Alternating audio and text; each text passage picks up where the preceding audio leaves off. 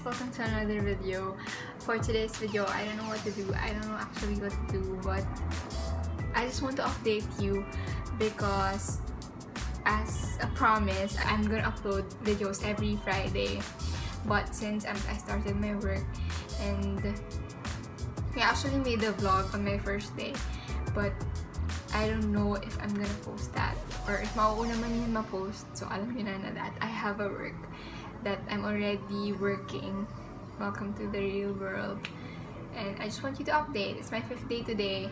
I don't know if it's already my 5th day, but yeah, it's my 5th day. But basically, I think 7 days na nakalipas. I think it's already 1 week na. So 1 week na ako nag-work.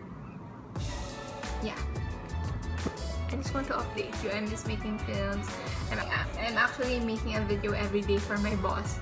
But then, I'm just making videos. I'm sorry guys if I'm so busy.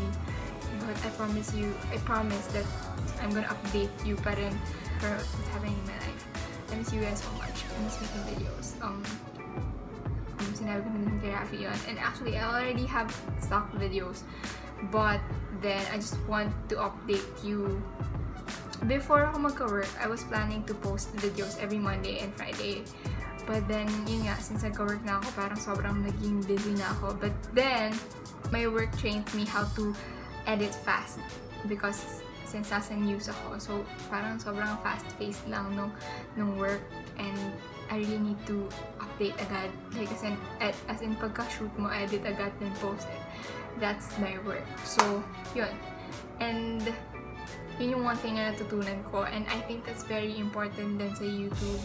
Of course, it's important that your fans or your viewers knows what's happening to you. Of course, sobrang pangit na pagka-late na and hindi na siya in demand or hindi na yung issue, hindi na siya gets. So, yeah, it's very important. And yun yung natututunan ko ngayon, and I'm actually developing it, and medyo nakakapagod lang siya today, pero yeah, I'll see you on my next video. Bye-bye!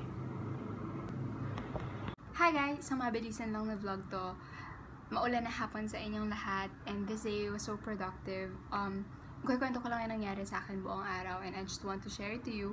So, 1 AM pa lang ng umaga gumising na ako. So, 1 AM ng madaling araw. Natulog ako ng 10 PM. Kasi nagpunta pa ako sa friend ko. Tapos 1 AM nga ako gumising. Tapos, nag-prepare ako, naligo, and then 2 AM, sinundo na ako ng van going to UKG, going to Bulacan. Tapos dumating kami ng Bulacan for like 5 AM in the morning, and it's 2 hours na biyahe, so sobrang mahaba yung time. Tapos after that, after UKG, bumalik kami ng ABS. Tapos may kinuha lang kami, tapos diretso na kami ng BGC. So, like mga 9:30 nakarating na kami dito. Pero nakaalis kami ng ABS or ng QC ng mga 10:30, I think. Natulog lang kasi ako buong biyahe kasi nga sobrang antok na antok ako. Tapos parang tuloy-tuloy, and I think I really need energy. Sa mabilisan lang talaga na vlog kasi like marami pa akong gagawin. Mag-edit pa ako ng video. So, kailangan ko lang talaga mabilisan lang to. And I have my due time. Meron akong time na sinusunod. So, yeah, sobrang maulan yung whole day, as in umuulan lang. Pero nung umaga, medyo umaraw naman sa Bulacan. But then, pagdating naman dito, I think pumasok na si Inday, yung bagyong Inday. And I really want to upload this video immediately. And I just want to share it to you na sobrang magkaiba yung, I don't know, magkaiba yung, what do you call that? Yung treatment. Magkaiba yung treatment sa news and sa vlogging. Kasi when it comes to vlog, kasi pag nag-vlog ka, I know I'm watching a lot of vloggers that you really need to be yourself, and kailangan yung kwento mo, yung kwento ng buhay mo, and hindi mo siya kailangan i-cut kasi para makita talaga ng tao kung sino ka and kung ano talagang meron. So after nun nga, I don't know kung ano yung uunahin ko. Sobrang dami nangyari sa buong araw. So, ayun nga. Yun yung isa ko natutunan. Kaya, kailangan ko i-post agad tong video na to. Kasi sa news, kailangan you need to be updated. And yun kasi yung hindi ko nagagawa sa YouTube na parang feeling ko. Kasi, di ba, pagka when you say YouTube kasi, when you say YouTube posting, meron kang date. Like for example, like me, nagpo-post ako every Friday night. So, yun lang talaga yung posting ko. And syempre, naiipon yung mga videos ko. Like yung graduation ko, 2 weeks after ko pa siya na-post, ganun. And that's sobrang malayo siya sa news na kailangan talaga upload talaga. So, kailangan ko lang talagang mabilisan. Tapos, after yun, napunta kami ng BGC just to go to Pro Life UK. And yun yung mga cyclists na lalaban sila sa London. They're gonna represent Philippines.